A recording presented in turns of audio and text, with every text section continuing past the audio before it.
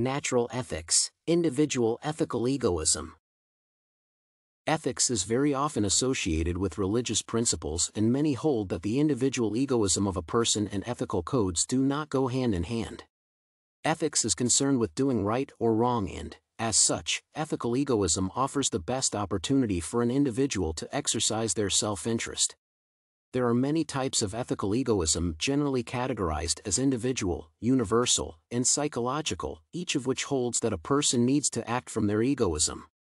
Man's life becomes happy and content only when their ego is satisfied, dreams are fulfilled, and self-interest is accomplished per their natural inclinations. To be precise, the individual ethical egoism offers the best scope for man to be natural and free in their ethical life, and, as such, it can be discerned as the most natural among the ethical theories. Ethical egoists primarily think about how they can benefit from each station, and therefore they believe that life shouldn't involve sacrifices for others.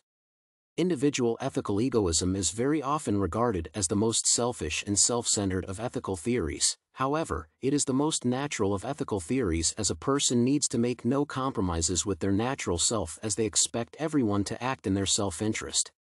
Thus, the individual is completely free to move about in the pursuit of their self-interest. Individual ethical egoism varies from person to person, and, as a result, it is never possible to have a common or universal ethical egoism when everyone is an individual ethical egoist. Similarly, there are no points of comparison between the individual ethical egoisms of the two individuals, as their interests, needs, and wants are entirely different, and they are guided by different motivations.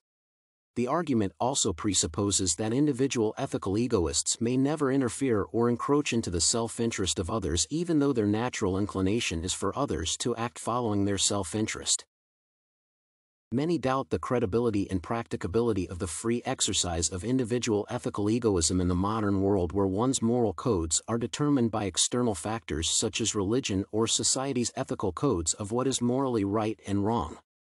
People who consider individual ethical egoism as a failure do so as they realize that one's morality must include some recognition of the needs of others. Arguably, individual ethical egoism theory sees a man in isolation and not in society. The question of how far the individual ethical egoism theory of natural ethics supports the traditional notion of morality and ethical codes is debatable.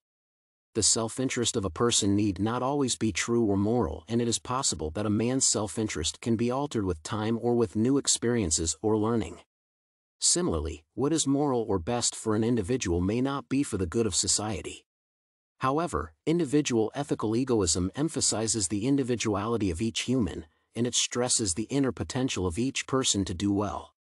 The theory of individual ethical egoism assumes wider implications, as there is an innate thirst in everyone to satisfy their ego and fulfill their self-interests.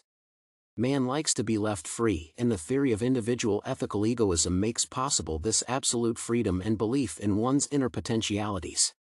To conclude, the individual ethical egoism theory does not demand any sort of sacrifices from the individual, and, as such, it is the most natural ethical theory that requires the least alteration of one's natural inclinations for one to live ethically.